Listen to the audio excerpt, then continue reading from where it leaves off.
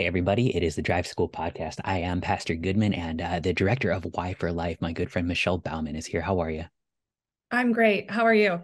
I'm doing okay. It's been a week, but that still means we're kicking, and that means there's stuff to do. Um, Great. yeah, Another day of life, right? Another gift. yeah. I mean, God be praised for it too. These are sometimes the things that draw you closer to the cross, and so that's that's that's a good thing too. Yes.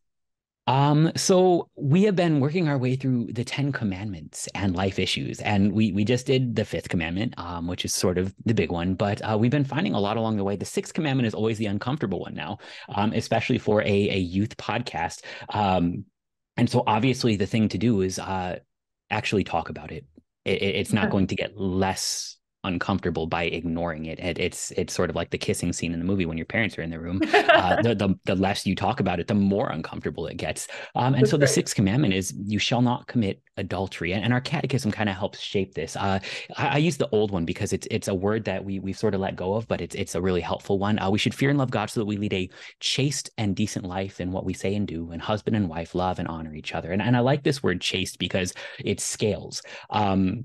It lets us actually teach it to kids because a sexually pure and decent life is true, but it's already making me uncomfortable. And chaste is one of those words where what if either now or someday in the future, God wanted you to have a healthy, happy marriage? And the things that lended itself towards that, they are chaste. And the things that make it harder either today or someday in the future to have a healthy, happy marriage, they are unchaste. And that can be a lot of things, which we're going to start to get into today, right? Yeah, exactly. Yeah. And chastity is for both male and female. It's not Mhm. just for one gender, right? Right. Because again, the commandments are given to protect gifts that God intends to give. And you nailed it on the head. God hopes that the gift of sexuality will be used not only now so that we might lead chaste lives, so that we might be boys and girls, men and women who serve in the vocations in good and godly ways, but also someday, hopefully, as husbands and wives, mothers and fathers, because we need good parents. We need parents and spouses that uphold God's word, but also because God wants to protect that gift of marriage. God wants to protect that gift of family. And so when even as spouses, we exhibit chastity. We are chaste in that we only cling to and participate in a union that's meant for marriage with our spouse.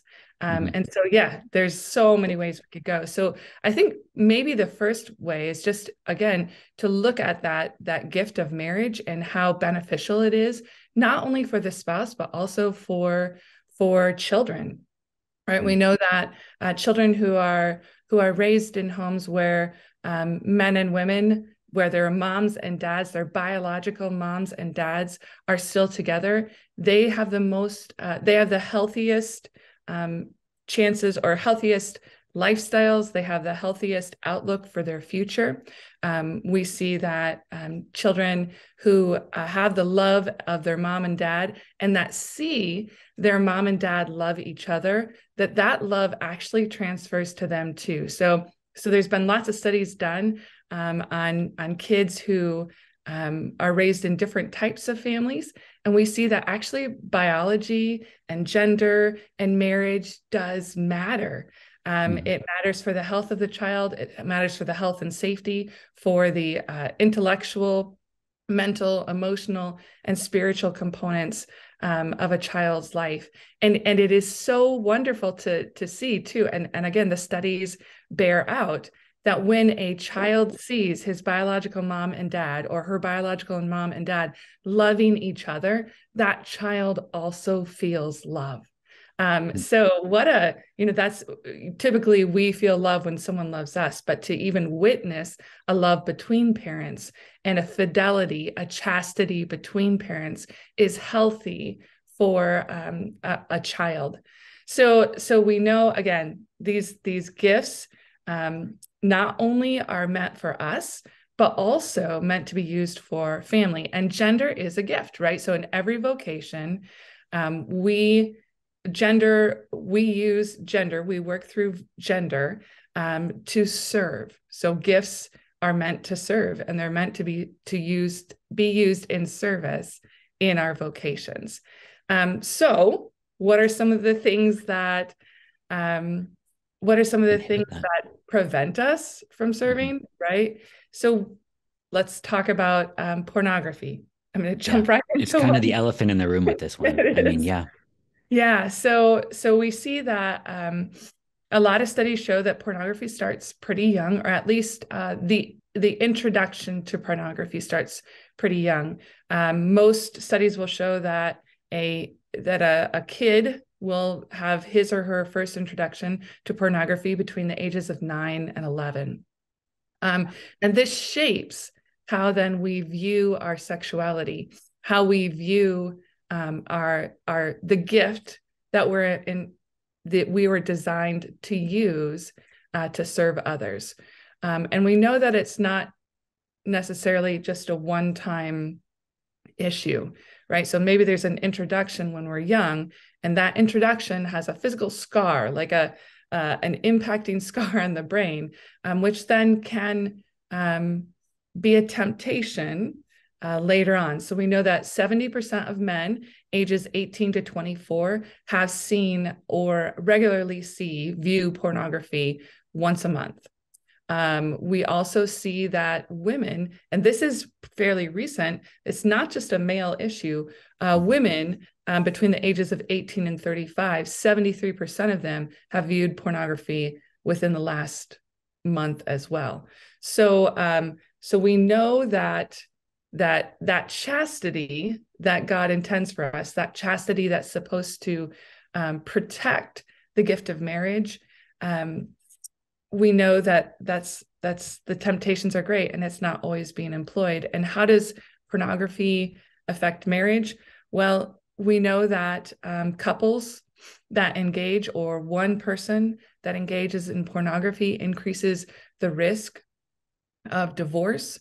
If it also escalates the propensity for abuse in the home.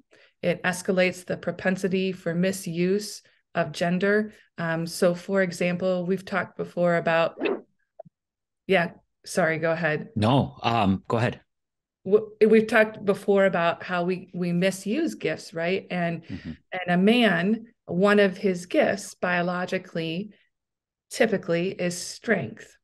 And so when a man uses his strength, that gift of gender, to protect and to provide for his family, that is a God-pleasing gift.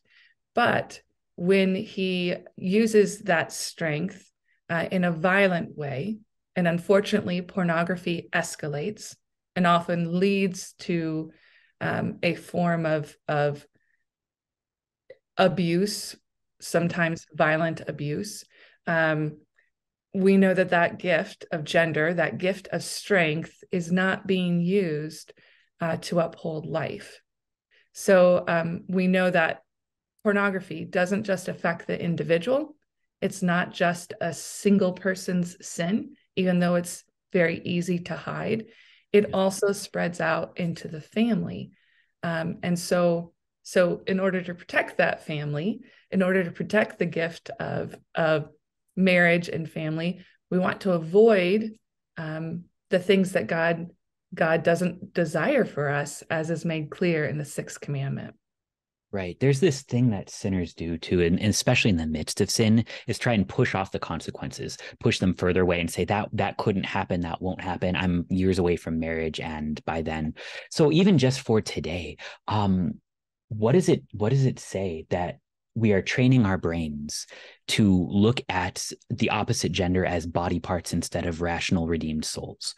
What does it say then to how one day you will be taught to approach, even if you have not met your spouse yet, this man or woman as a group of body parts that are either enough or not enough, that you have trained your brain for years to process this way? It's going to make it harder to find the soul for the gifts that are supposed to actually point to the greater mystical union that is Christ and the church.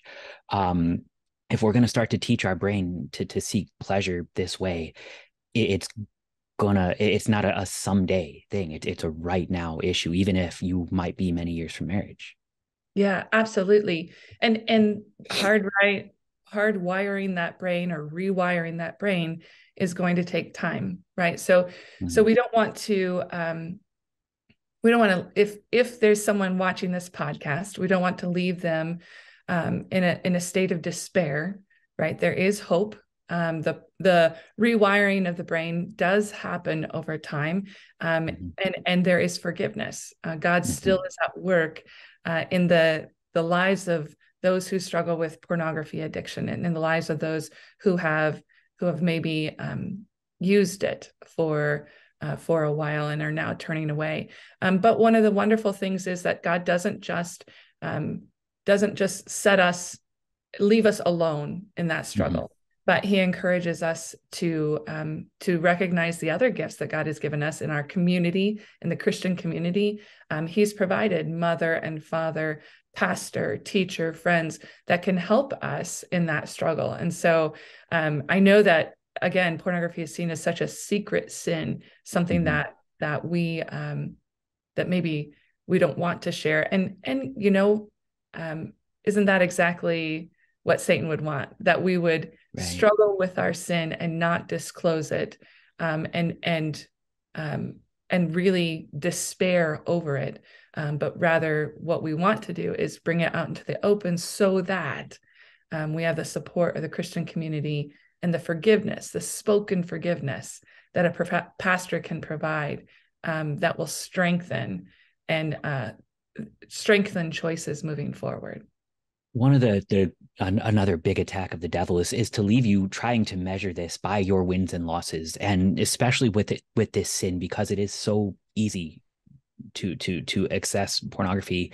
You mark the losses a lot more than the wins, and you are not given to do that as a Christian. You're not known by your sins or how many times you resisted temptation. You're known by your baptism. If this is something that you have struggled with and lost far more than you have won, here your baptism calls you holy and worthy of love. Here it calls you pure and so free in Christ that you don't have to be burdened by past failures. You actually get to strive now, not just to redeem the past, because that's already been redeemed. Jesus died for you. Your sins are forgiven. That sin is forgiven. Now you get to struggle with the future, so that because there is a way to fix the brain, there is a path towards repaving some of those neural pathways, so that just because you have failed and sometimes even failed a lot, you don't have to mark yourself as a failure, but as a Christian redeemed by Christ. Yeah, absolutely.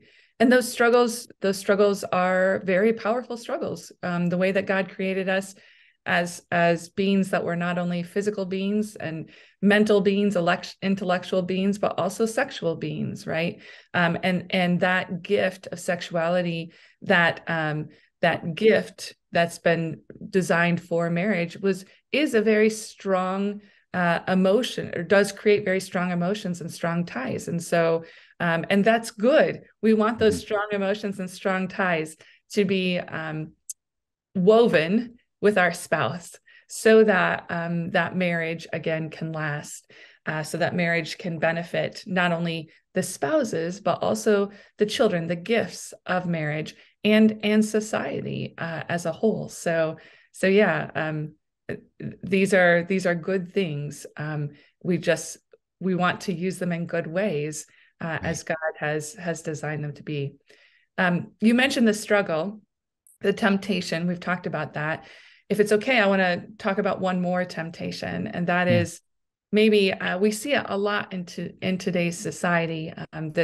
This temptation to claim whatever gender we desire, right?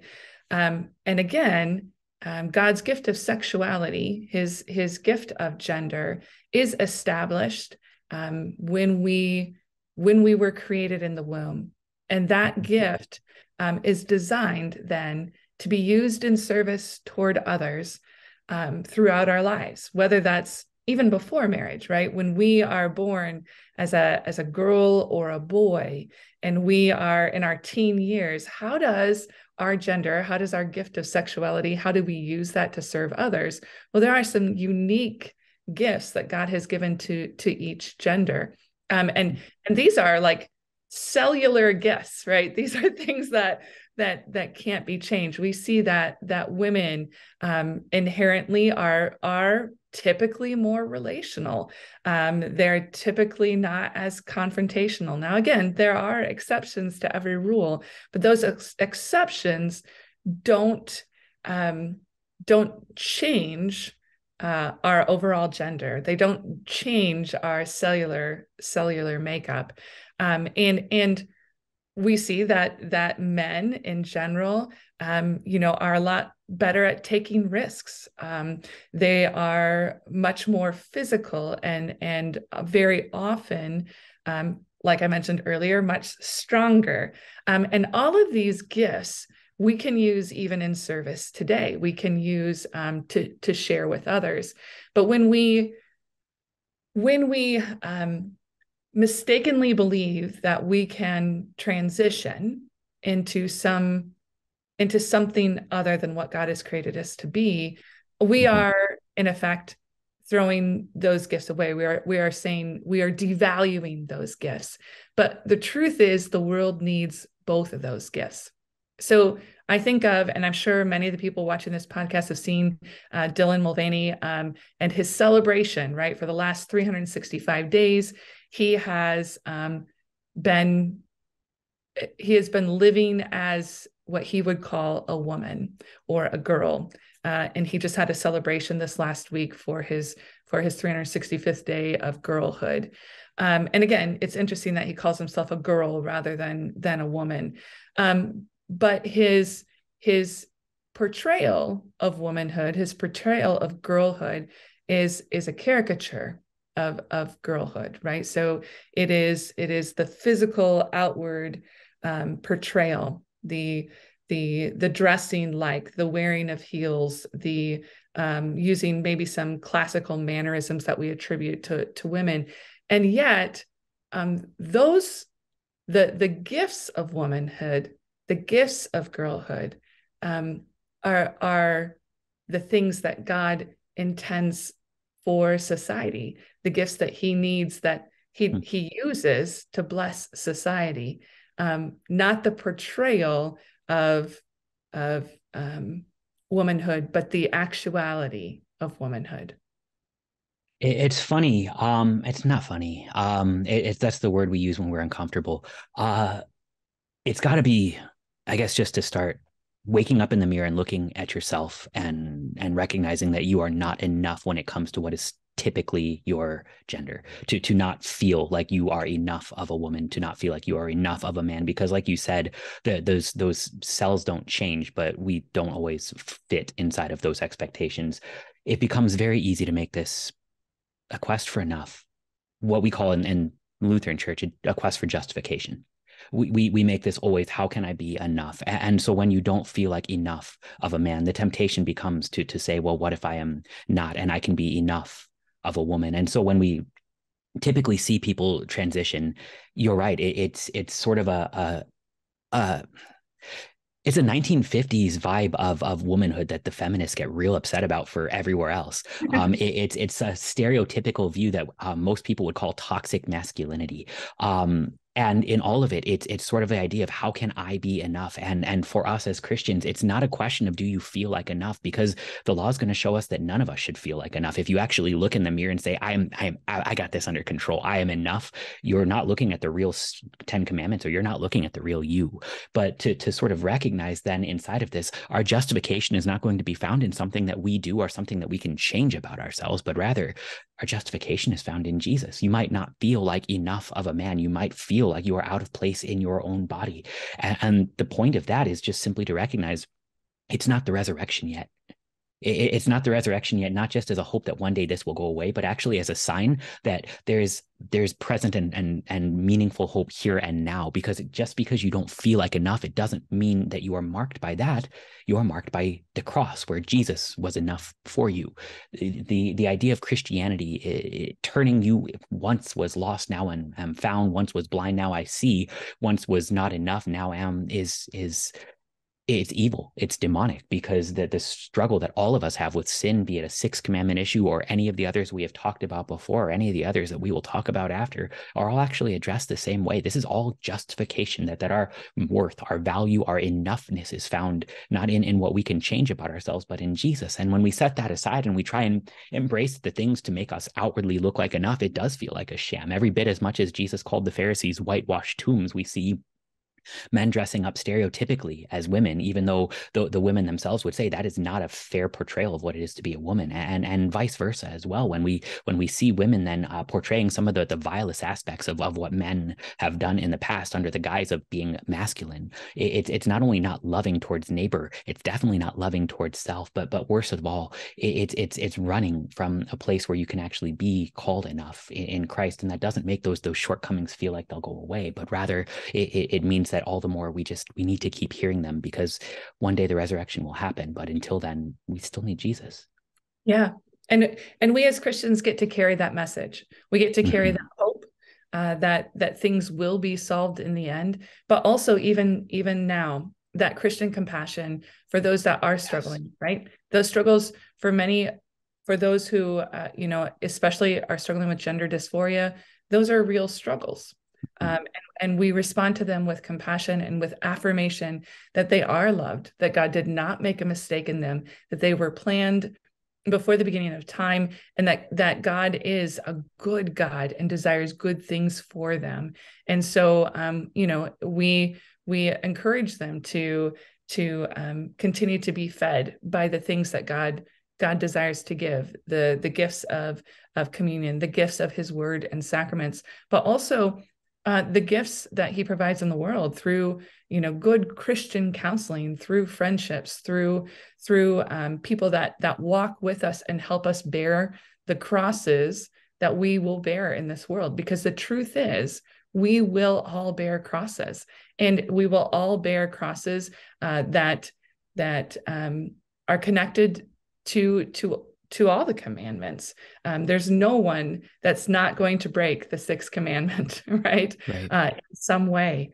And so we walk with fellow sinners, and we encourage each other as a fellow sinner, that this too shall pass, that God gives us the strength in this day to move forward, to if possible, to make those right decisions, and when not, to receive the forgiveness and start again. Absolutely. Yeah. I can't think of a better place to end. Michelle Bauman, the director of Y for Life. Where can we find more of your stuff? Check us out at yforlife.org, or on Instagram, Snapchat, or TikTok at LFL Y for Life. Thanks so much for joining us. Have a great day. Thanks. You too.